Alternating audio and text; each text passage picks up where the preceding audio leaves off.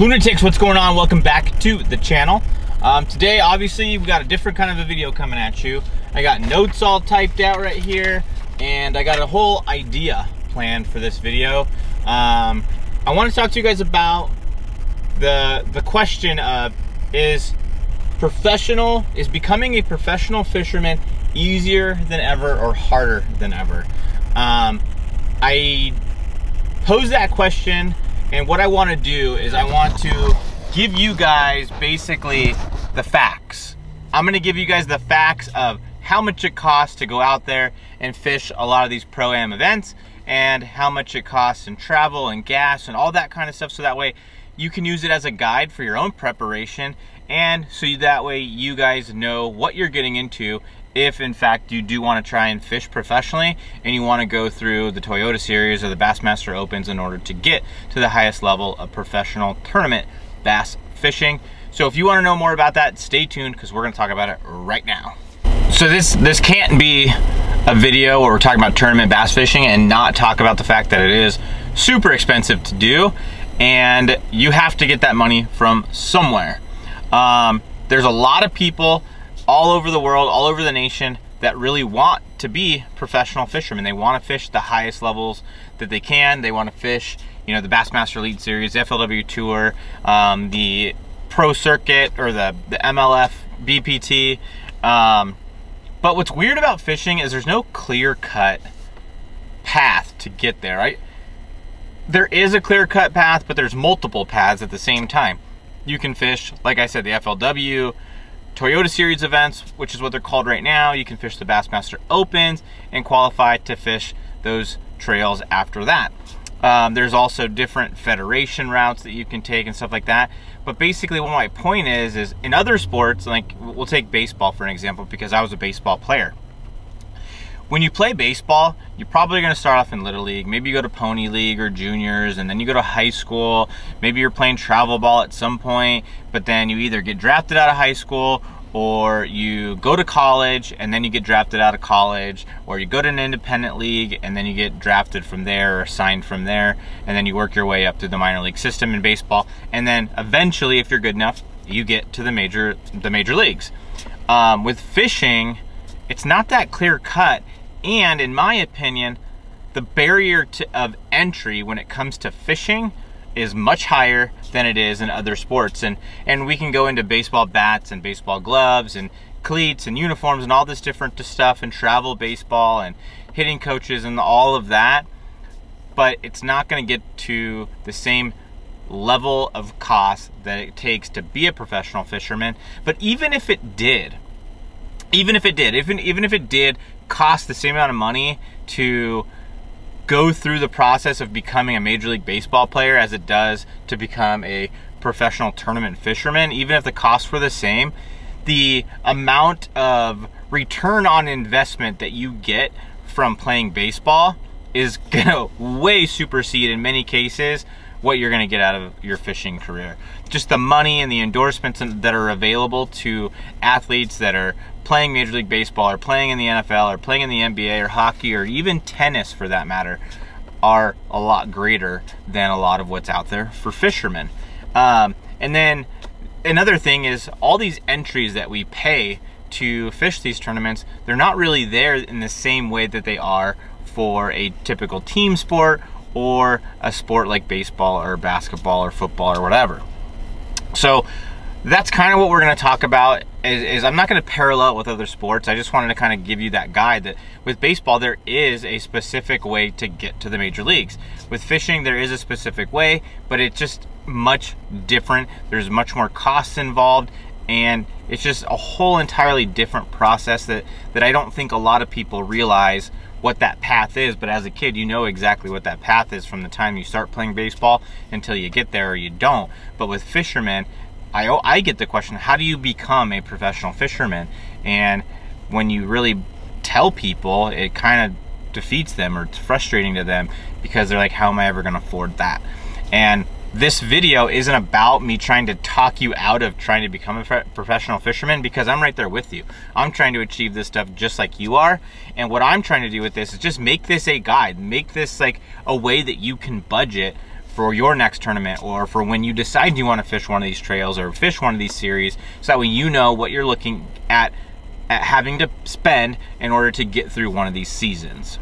So what we're gonna do to start is we're gonna basically outline and go through basically cost by cost what one tournament is going to cost you, and then at the end of it we're going to talk about how you have to multiply that by 3 for an FLW Toyota Series division, or 4 for a Bassmaster Opens division. And that's only for one division. You have 3 events or 4 events depending on which trail you decide to fish, and that's only one of the divisions. FLW has a lot of divisions, and then with the Bassmaster Opens they have 2 divisions. So some guys are doing this 8 times a year, so this number that I'm going to give you, you can multiply it by 8, and that's what like guys like Scott Martin and Brian Latimer, Bradley Hallman, Andrew Upshaw, a lot of these guys are doing this year, is putting a lot of this money towards those Opens to try to make it to the Elite Series. So this guide's going to give you an idea of what it really costs to go out there and fish some of these events. So the first cost that we're going to talk about are entry fees, and you can't fish a tournament without paying entry fees. That's just part of getting there. No one has to qualify to fish an FLW Toyota Series. Nobody has to qualify to fish the Bassmaster Opens. Basically, if you pay your money, you're going to get into that event. There obviously is a cutoff with the number of spots that you can get. There's the amount of fishermen they're going to let into that tournament is going to vary. So there might be a tournament that's sold out that you can't get into. But my point is you don't have to qualify to fish these trails. Basically, if you get your entry in on time and you get in under the max capacity of the tournament, you can fish it. You don't have to submit a resume or anything like that. Pay your money and you get to go fish.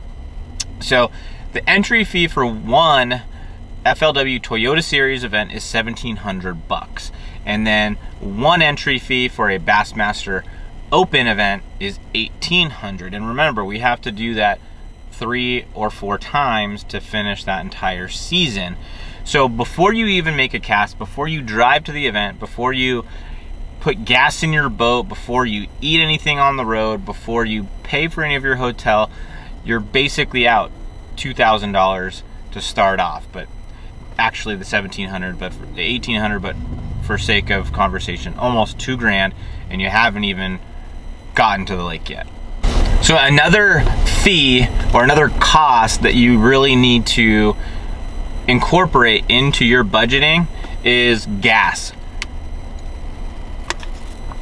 Gas is something that you definitely have to take into consideration. It's probably going to be one of your second most expensive items for your tournament. There's a number of factors that come into play when it comes to how much it's going to cost you in gas to fish the event. For me in California, gas prices are probably the highest in the country, if not, might be the highest, or pretty much up there. Maybe New York or somewhere else has a little bit higher, but we're up there. So my gas costs are going to be more expensive than what a lot of other people are going to be paying throughout the country. I saw Texas the other day had $2 a gallon gas prices, which would be awesome because I'm paying like $2.90 to $3.20 depending on where it's at per gallon for gas. So using that $2 a gallon gas price, which I think is a fair number across the nation to use, and obviously if you know that where you live gas is more expensive than that, then you're going to have to adjust the number accordingly. Maybe it's cheaper, you can adjust that number accordingly, but for sake of providing the most value to everybody else that's watching this video, we're going to use $2 a gallon, and we're going to use my truck and we're going to use my boat as examples to start factoring in how we're going to break down those costs and where that money is going. So basically what you need to remember is when it comes to a tournament of a Bassmaster Open or a Toyota Series, you're gonna have practice time, you're gonna have travel time, and usually you don't travel with a full tank of gas. You're probably not leaving your house with a full tank of gas. If you are, you're towing more weight than you need to. So a lot of times what I try to do is plan it out for my local trips, is to basically run my boat almost to empty, so that way I'm not towing all that gas around. Obviously if I end up with a half a tank of gas in the boat or something like that before I leave for a tournament, not that big a deal, but a lot of times I'm trying to tow with the least amount of gas as possible. Speaking of my boat and using it as an example, my boat's a 2019 Skeeter ZX 225, has a 225 horse engine on it, and the gas tank in that boat is 44 gallons. It's a pretty good sized gas tank. There's boats with bigger gas tanks, there's boats with smaller gas tanks. So if you have that $44 or 44 gallon gas tank at $2 a gallon, it's gonna cost you $88 to fill that tank. So when you get to the lake and you're gonna start your practice time, you're gonna wanna fill that boat up. So that way you have gas to get you through that day at least, maybe the next day depending on how much you drive around. But you can easily use up to a half to 3/4 a tank a day during practice. Some guys are gonna use a full tank, some might use a little bit less, but for sake of conversation, sake of an example, we'll go with a half to 3/4 of a tank being used in your day of practice. You're generally gonna have 3 days of practice for these events. Sometimes more, maybe less, depending on maybe you couldn't get off work or something like that, or life got in the way and you couldn't practice for 3 days. But a lot of guys are practicing for more than that. A lot of guys are going 5, 6, 7 days ahead of time to really try to figure out what's going on at that lake. But I'm gonna go with 3 days for our calculations here. Obviously, if you get there earlier, it's gonna cost you more money because you're gonna be going through more gas. So with that 44 gallon gas tank, using a half a tank would be 22 gallons, which gets you to the $44 a day.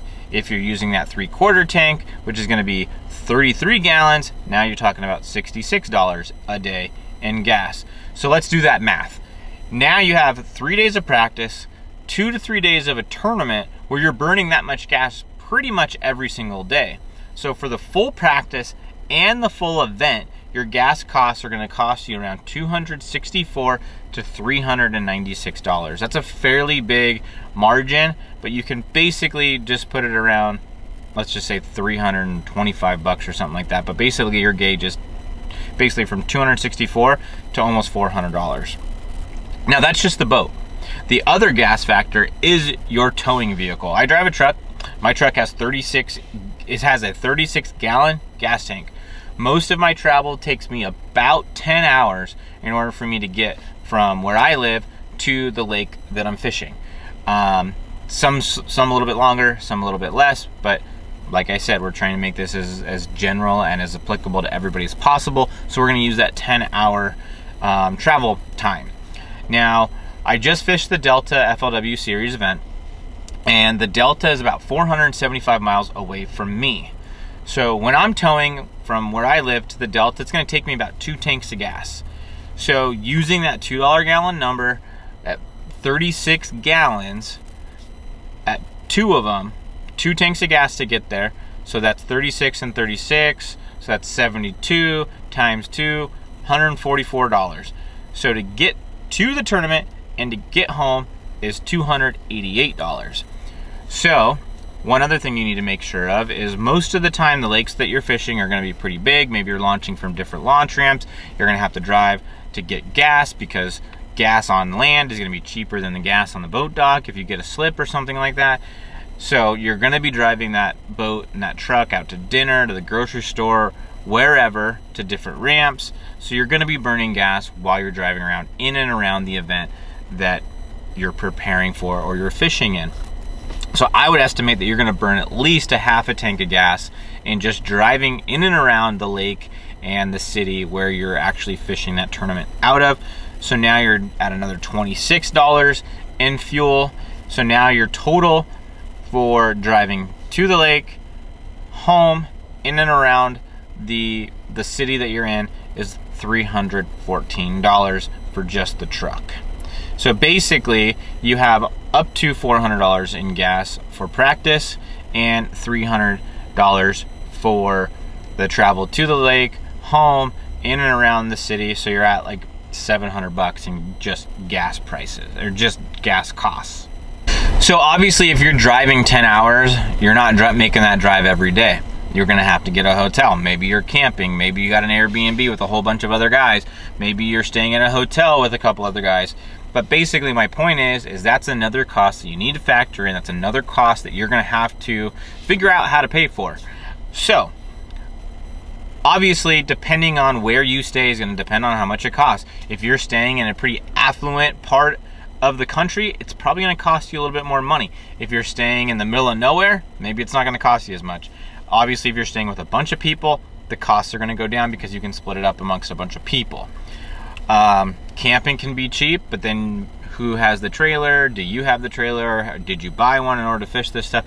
All kinds of different factors. But to keep it simple, I'm going to use 50 bucks a day for the hotel and lodging costs. That $50 number assumes probably that you're staying with somebody in that room, or maybe there's a couple of you, or basically kind of camping would be probably a little bit cheaper, maybe 30 bucks, 20 bucks a night if you're camping or something like that. Maybe a little bit more depending on where you're staying at. But I think that $50 a night is a fair number. It could be more, easily could be more. I've been to tournaments where I had to stay by myself and I'm paying, you know, $150 a night. So that this number could go up pretty significantly pretty easily. But for sake of conversation, for sake of this video, and to make it as applicable to everybody as possible, I'm going to use that $50 a night number. So typically, using me as an example, I stay the night before a tournament, or stay the night before the practice starts, and then you're going to have your 3 nights of practice. So you're going to have the night that you get there, your travel day, 1, 2, 3 nights, which then goes into your tournament day, and then I'm going to stay at least 2 of the 3 tournament nights. So basically you have all your practice, and then you have day 1 of the tournament, you're going to have day 2 of the tournament, and then day 3 you're either driving home or you made the cut and you're driving home after. Now if you win the tournament or something like that and you feel like you're just going to suck it up and you're going to pay the money and you're going to then go home the following day, that is an option. Obviously it's going to increase your costs, but normally what I do is I'm going to drive home on that final day of the tournament. Sometimes if it's a long drive, I will stay regardless, and I'm not going to risk crashing or falling asleep while I'm driving. It's not worth that. That 50 bucks a night's not worth crashing or falling asleep while you're driving, obviously. But typically, you know, I'm going to be driving home after that 3rd day of the tournament. Or if I don't make the cut, I'm driving home when everybody else in the cut is fishing. So using that $50 number, you have the night before, the 3 days of practice, and then at least 2 tournament days. So we're looking at 6 days or 6 nights total for that event. So 50 bucks a night, 6 days, we're at $300. Remember though, a lot of guys are practicing more than those 3 days. So if you go and you're going to practice longer, it's going to increase your costs. If you're going to stay an extra night, maybe you stay an extra night or 2 or something for some reason, obviously these numbers could go up and they could be higher. But I think 300 bucks is a fairly decent number for your lodging costs for a tournament. So something else that we haven't touched on yet is food. We all got to eat. We all get hungry. Some of us want a big breakfast, some of us don't want a breakfast at all, some of us want to eat lunch on the boat, some of us don't want to eat lunch on the boat, some of us want a big dinner, some of us don't, some of us want the steakhouse, some of us want the buffet, some of us want fast food. Everybody is different when it comes to the food part. So what I'm going to try to do to make this as useful to everybody is I'm just going to say 40 bucks a day in food. That might be a conservative number, it might be more pretty easily. Because if you're going to go to the gas station and you're going to buy an energy drink like I do, or you're going to buy, you know, a sandwich there or something, you could easily spend 20 bucks at the gas station getting some water, stuff like that. But some guys don't do that. Others bring stuff.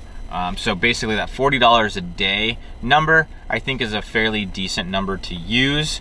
So again, you're going to have 40 bucks a day. You're going to have 7 to 8 days that you're going to have to buy food for, because you have the travel day to get to the lake, you have your 3 tournament days, your 3 practice days, and then a travel day home. So that's where you can get to that 7 or 8 days worth of food that you have to account for. So 7 to 8 days of food times 40 bucks a day, you're looking at $280 to $320, depending on how many days you're trying to cover. But basically my point is you got to factor in what you're going to eat. You can look into ways to do it cheaper. I've heard stories of like Mike Iaconelli going and getting cheap hamburgers from McDonald's and stashing them for days to make it through the tournament because it was the cheapest way that he could eat and still go fish. I don't do that, but obviously it worked for him. I try to do a mixture of all of it.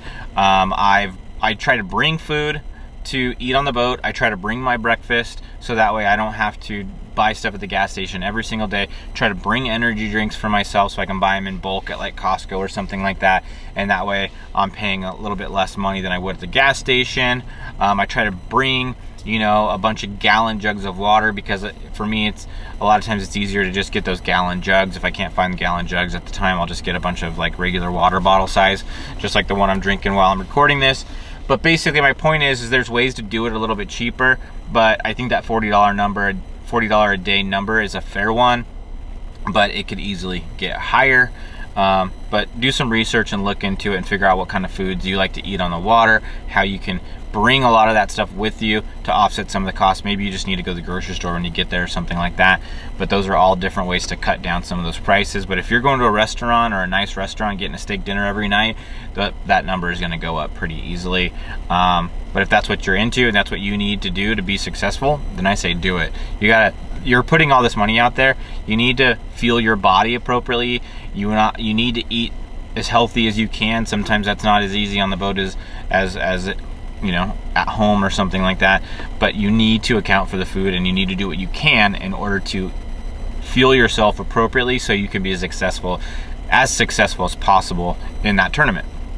So we've been talking about all this different stuff so far, and if you haven't noticed, I haven't talked about anything that is involved with the actual catching of a bass. I'm not talking about rods, I'm not talking about reels, I'm not talking about soft plastics, I'm not talking about crankbaits, I'm not talking about fishing line, coaling equipment, or anything like that. I haven't talked about any of that stuff, because all this other stuff is a requirement, just like the tackle, just like the boat is, just like the towing vehicle is.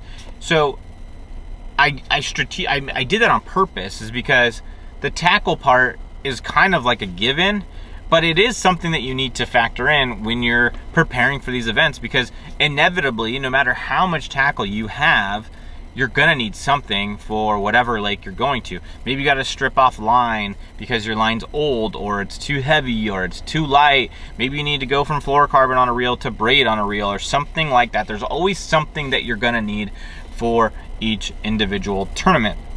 Now, if you're a tackle hoarder kind of a person, maybe you're not gonna have to buy as much. If you buy big giant bulk spools of line, maybe you're not gonna have to buy the little spools every tournament. You have all that line at home, but that's just gonna be a big cost at one time. But basically what I have found is I'm going to be respooling at least 5 to 6 rods, either at some point during practice or before the tournament begins. And using, you know, your typical 300-yard spool of fluorocarbon, those are about 25 bucks a piece. Some could be a little bit cheaper and some could be a little bit more, but that $25 number is right smack in the middle for most of your different brands of line.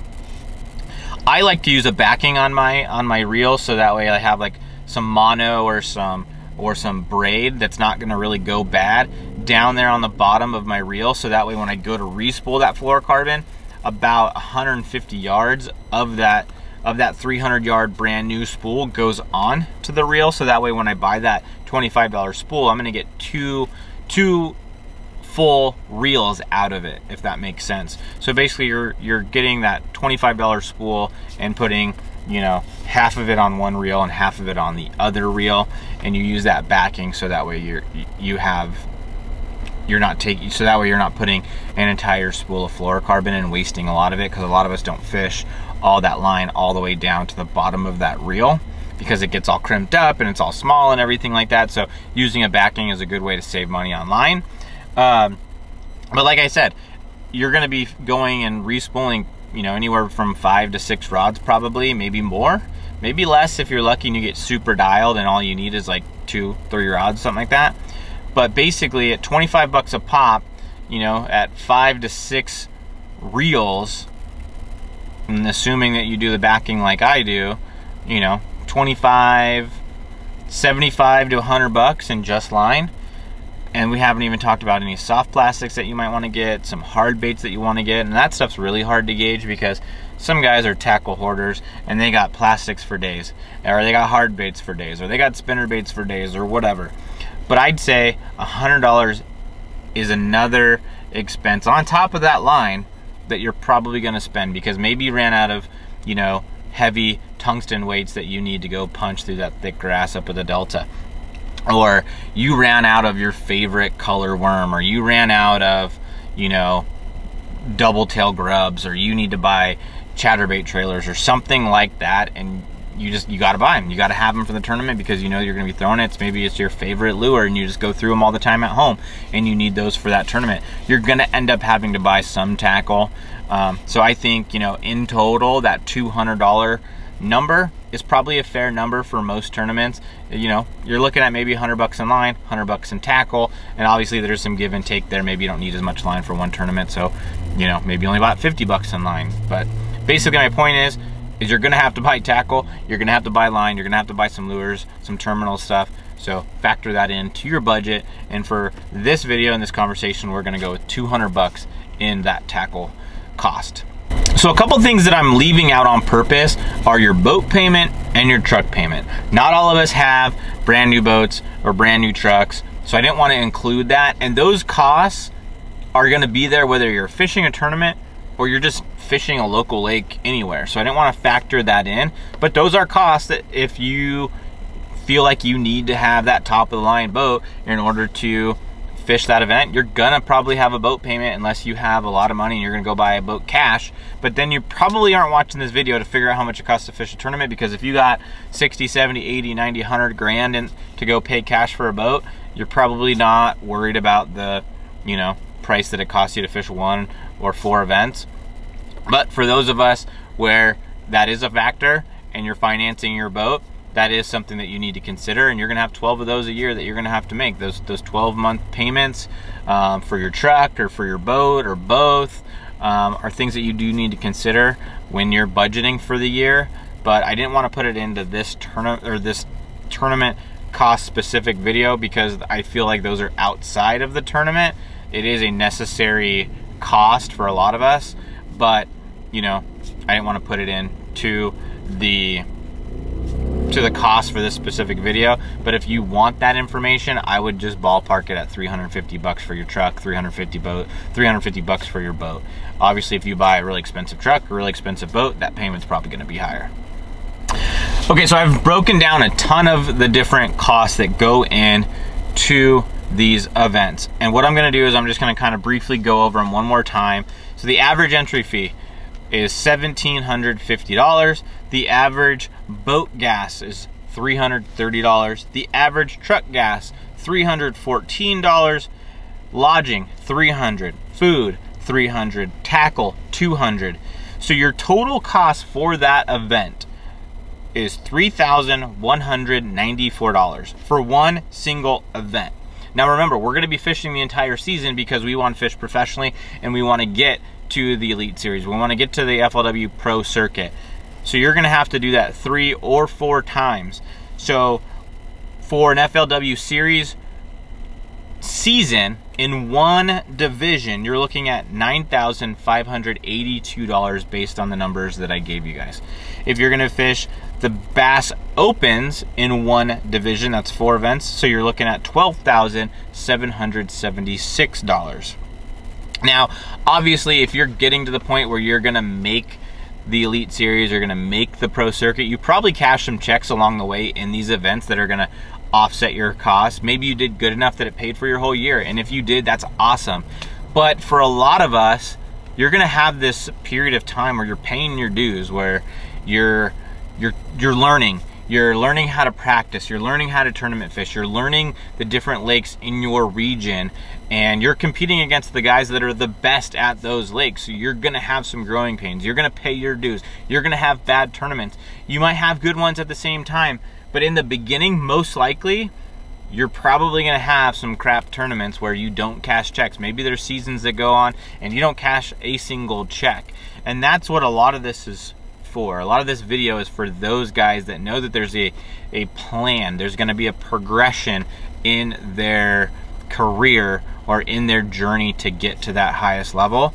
And that's just the reality, because if you've never fished a Pro-Am tournament and you go to fish that Pro-Am, you're fishing against guys that have that experience, that fish that lake every day or have fished that lake for the last 30 years.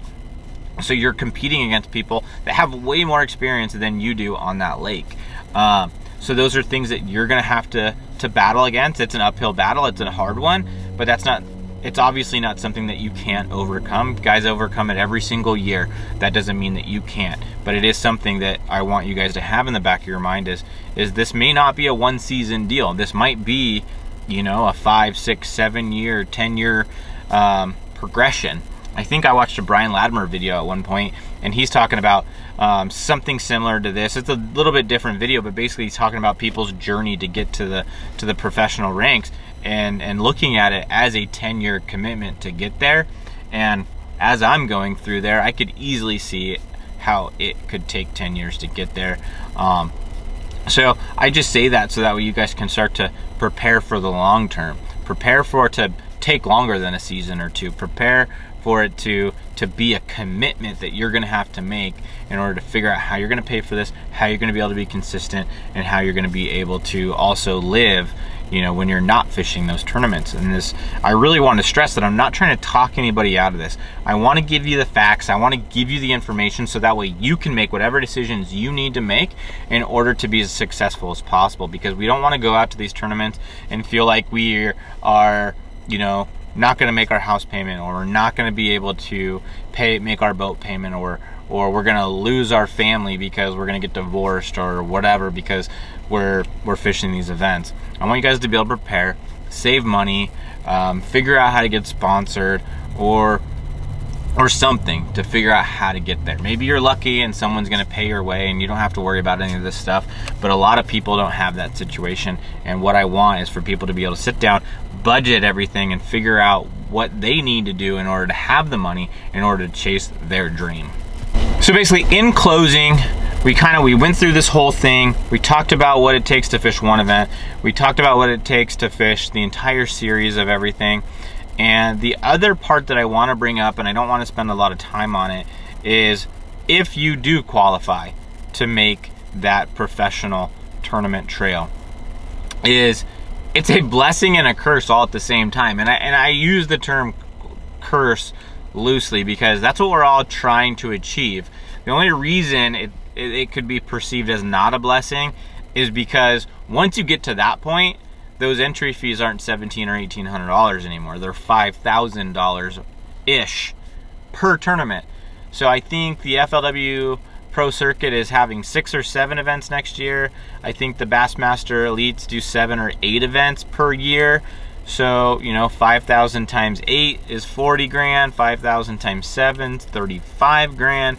So you're talking about some serious entry fees, some serious costs that are involved, and getting sponsors isn't as easy as everybody thinks. There's a lot of guys out on tour that aren't getting the amount of money that I think a lot of people think they're getting. And you know, getting a check at some of those elite level events, you know, a bottom check's $10,000, which to you and I sounds like a good amount of money. But when you have that $5,000 entry fee plus the cost, like we just talked about, you might have made $3,000 from that tournament, and you only get 7, 6, 7, 8 chances at it a year. So let's say you made $3,000 for a week of fishing, which, okay, I worked a week, made 3 grand, that's not bad. But if you can only do it 7 or 8 times a year times 3 grand, that's $21,000 to $24,000, $32,000 at the absolute, you know, most if you made 4 grand and you were able to figure out how to do it on the cheap, and you made 4 grand from that tournament and you did it 8 times in a row, which most people don't cash a check every single tournament, even at the highest levels. So you have to figure out how to make a living on that amount of money, or you have to figure out another way to get income in order to survive on that level. And I think that's where obviously the sponsorship stuff comes in. But I think that as fishermen, we need to look at ourselves as entrepreneurs. We need to look at ourselves as business people, and our own fishing itself needs to be the business. And we need to figure out ways to make money doing that, in addition to the tournament winnings, in addition to the sponsorship stuff. And I think there's ways to do that, and I'm trying to figure out how I can find my way into that niche, that niche, in order to, you know, make some money doing the stuff that I love to do, because that's, I think, a lot of our goals is we want to fish because we love it, and we want to make a living doing it because we love it. But that means you're getting money from it somehow to pay the bills, to pay that boat payment, to pay that truck payment, to pay that mortgage or whatever. So we got to figure that out. And I'm in that with you, and I'm obviously trying to share my journey with you guys. And as I learn stuff, you know, I plan on sharing it with you guys. And I really hope you enjoyed this video. I hope it was valuable to you. I hope it kind of opened your eyes on what you're getting into when you're trying to fish these events and what these costs are. And if you're new to the channel, please give this video a thumbs up, or not if you're new, but if you're new to the channel, make sure to subscribe to my channel for more content like this. Obviously, we fish a lot, we make tackle as well. And if you like the video, make sure to give it a thumbs up. If you want to debate me on any of these numbers or think I'm crazy for what I said this stuff cost, comment down below. Let's get a conversation going. But I hope you enjoyed the content. I hope you enjoyed the video, and I will see you guys next time. See ya.